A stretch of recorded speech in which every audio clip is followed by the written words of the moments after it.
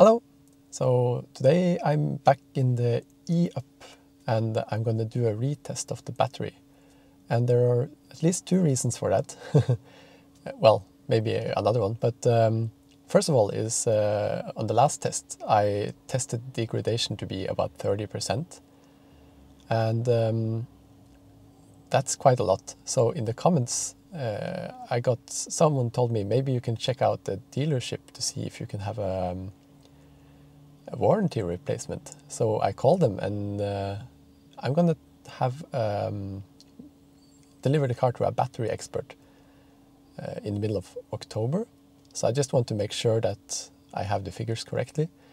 Another thing is when I tested it last time, I drove rather fast. The speed was 110 zone. And the faster you drive, the higher the heat loss is, or the higher consumption you have, the higher the heat loss is.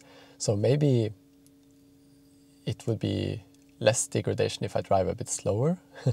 Not degradation, but the measurement will be less.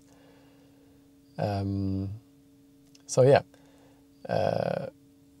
I'm also want to test. I plotted in the route I'm going to drive. Well, it's not going to empty the battery, but I plotted the route from here, from this charger to Kongsberg and back, with 20% and 30% state of charge or degradation in the settings. So I'm going to see which one is closest. I think the consumption is about right. It claims to be 161 watt-hours per kilometer on a sunny day, going 90 kilometers an hour on the flat stretch, or 110 it's actually. So yeah, but we'll see which one is closest. Today it's autumn, it's been raining and it's rather wet, so the consumption will be higher. But for the 30% degradation, I think I would arrive with 31% according to a better route planner, and with 20% I would arrive with 40% state of charge at this place. So I'm going to check that as well, because I might do some more longish drives in this car, but then I need to trust the consumption and the measurements and stuff like that. So the plan today is to first charge to 100%. I'm at 97 now. Then I'm going to drive to Kongsberg and back here and check the state of charge. And then I'm going to drive and almost empty the battery, and then I'm going to calculate how much I have spent. And after that, I will charge again to 100% and see how much is put into the battery. But one thing to keep in mind is when you're charging, you have a higher heat loss than when you're discharging, because you're actually spending, or the power, the current is higher when you're charging, at least in the beginning. So, well, that's the plan at least. We'll see how it pans out. And one thing I forgot about is the last time I did this, I had to extrapolate a bit and stuff like that, because the charger wouldn't charge to 100%, only 95%. And I also had to use this dial to try to estimate the state of charge. And one of the nice things about this charger is, oh, there's a lot of fossils here. This will actually display the state of charge of the E-Up. And also how many kilowatt hours I put in. But now we're at 100%, so I'm going to unplug and start driving to Kongsberg. Now I'm passing through Kongsberg. It's halfway to the other spot. And I've spent maybe 70%, so we'll see, maybe 40% is when I get back. It's almost all downhill when I get back.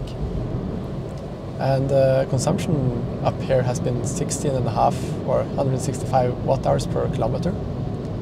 Here's the Kongsberg stream, or waterfall.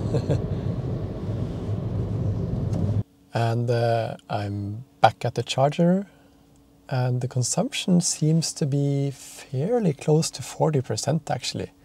Each of those bars is 6.5%, if I calculate it correctly. It's definitely above 20%, which would be below the 1 quarter mark. So consumption so far is 144, and we're currently using 300 watts for heating and stuff. And I've been doing fairly good. it has been raining, but a better route planning should have taken that into account. There's an new I-Pace charging at the 50 kilowatt charger. I'm not sure. I think it can go up to 90 actually. Anyway, now I need to drive for a bit longer. I have a route I'm going to take to burn down the battery. It's going to take quite a bit of time, probably, but we'll see. Anyway, so far it looks like either a better route planner is not accurate, it estimates too high consumption, or I don't have 30% degradation.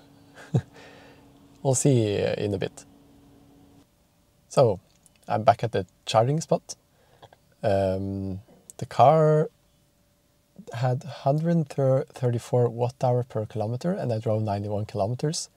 So that means the consumption or the total usage has been 12.7 kilowatt hours, which is a fair bit higher than last time when I measured 12 kilowatt hours in use. But I think it's due to me driving slower and having less heat loss. So that could point also towards the 20% degradation being correct. I think the correct way is to measure actually usable, what you actually get out of the battery, not necessarily what I put in. But now I'm charging again. I'm going to charge to 100%, but there are some losses when you are charging, so we'll see how much it puts into the battery for me to get 12.7 out. I think usually I can maybe count on getting 12.5 out if I'm driving a bit less carefully. So we'll see. The I-Pace is still here. It's been charging for an hour or something. I don't know. There's someone going to charge a Zoe behind me as well, so it's quite busy here right now. However, let's charge up to 100% and see how much it does. It's actually up to 14% already after 2 minutes. It's charging quite fast. So yeah. So the car just hit 80%. Oh, there it went to 81%. It goes so fast now. And 16 minutes so far. It's actually charging fairly fast for the battery size that is, or maybe not for the battery size, but that means about 15 minutes for 10 kilowatt hours. So it's charging at about 40 kilowatt up to 80%. It seems to be still be going. I don't think it will last though. But that's quite promising for a bit longer trip.